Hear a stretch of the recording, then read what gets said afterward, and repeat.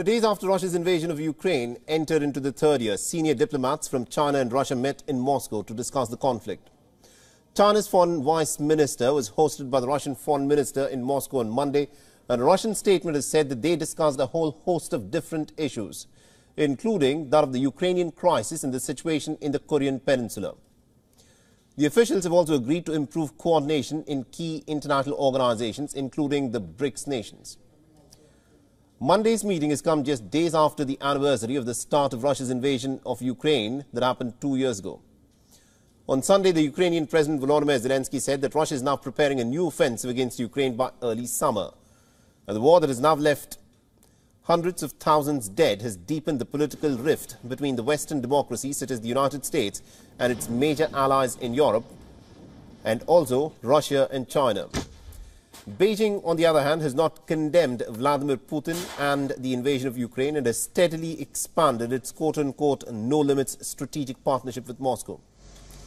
Senior officials of the two nations have also met time to time to discuss the bilateral cooperation from trade to military, while Putin and the Chinese President Xi Jinping met twice in person last year.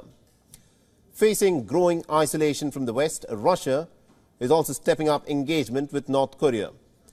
In recent months, Pyongyang significantly ramped up its weapons test despite years of economic and military sanctions by the United Nations. In January, the White House said that Washington had evidence that North Korea had provided ballistic missiles to Russia and that North Korea is now seeking military hardware in return. Pyongyang and Moscow have denied the claim. To force Putin to end the war, last week the European Union announced a new round of sanctions.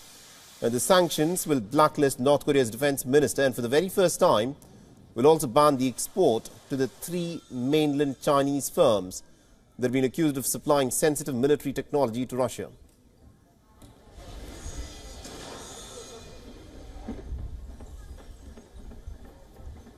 WION is now available in your country. Download the app now and get all the news on the move.